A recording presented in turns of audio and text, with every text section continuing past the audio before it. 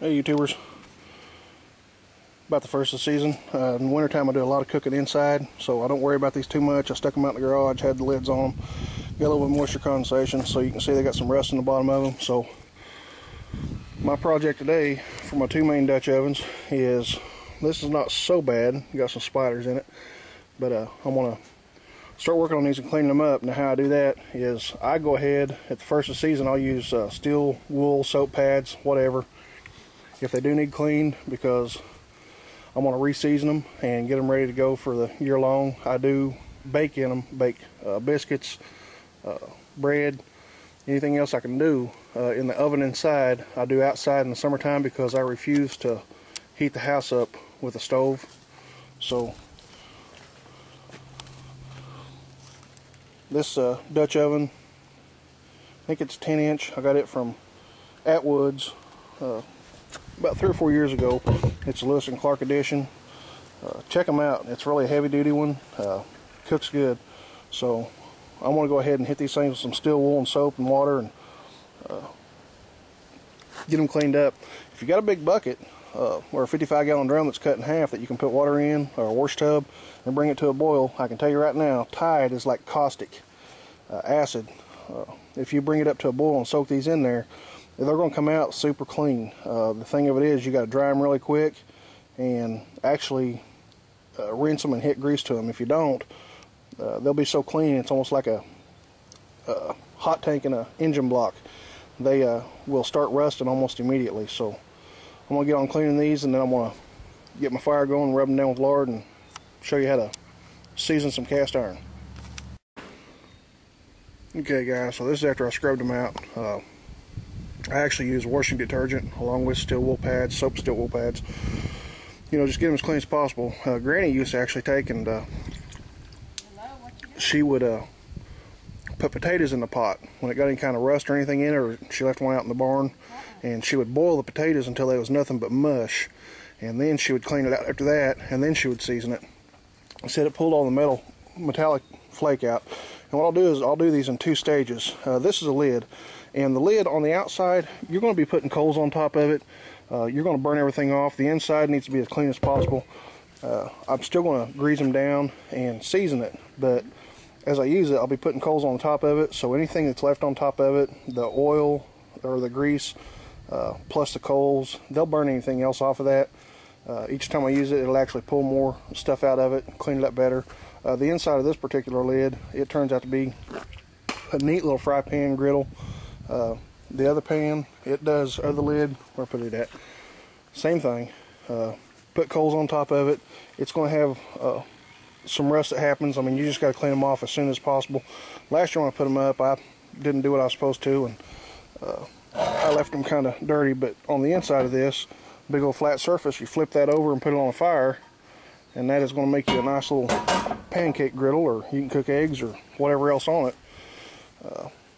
As far as right now, what I'm going to do, and it doesn't matter what you use as far as it's a shortening or a lard, that's what adheres to the metal the best. It bakes onto it, it forms a protective coating, kind of a non-stick, and it helps it to season. So I'm going to be wiping these down with some shortening, and then I'm going to let you see my fire starter. It's pretty awesome. Back in a minute. Sorry about that. So the way I season my cast iron, a lot of people do it in the oven in the house, oven at 400 degrees, and they smoke up the house. I do mine on my grill outside. So we're going to go ahead and light the charcoal, and just to prove how big of a redneck I am, I'll show you my lighter.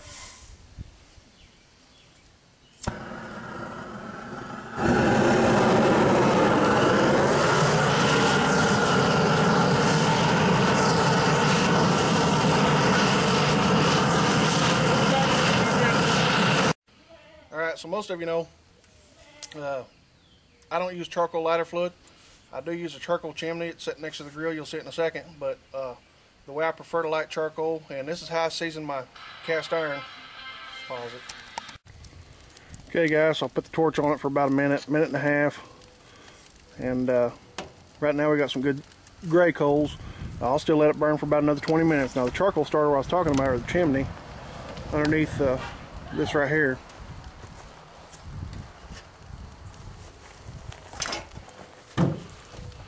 That's my grill grates.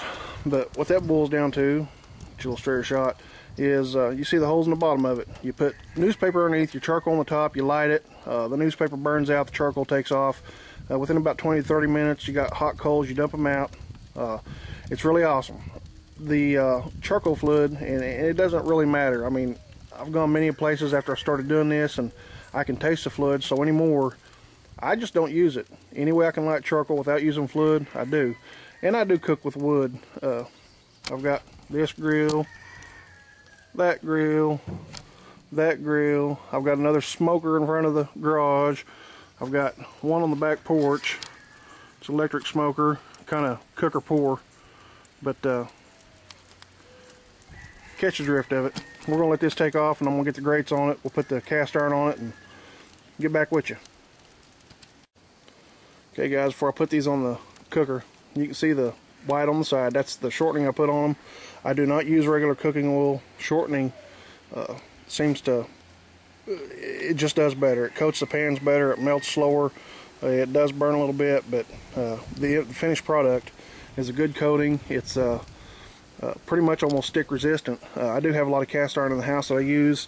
Never use soap on them. As soon as I'm done cooking with them, I take them straight out, dump any grease, bring them back in, and even though they're hot, I put water to them, and I take a clean scrub pad and scrub them off inside and out. Then I take a towel, dry them off, and you know, the water's so hot, the pan's so hot, they dry off on their own super quick so they don't form a rust film. And then I wipe a thin coating of shortening right back in them. At the point I use them and I've got them seasoned up and I use them in the house, I may go ahead and use a spray oil or just a regular oil and a paper towel and wipe them down. Then I'll take another clean one and wipe them back out. And once I do that, I hang them up on my pan rack, and I do not worry about them. They stay pretty much non-stick. The only thing that I can say is don't use plastic with them, use metal. Metal spatulas, metal spoons.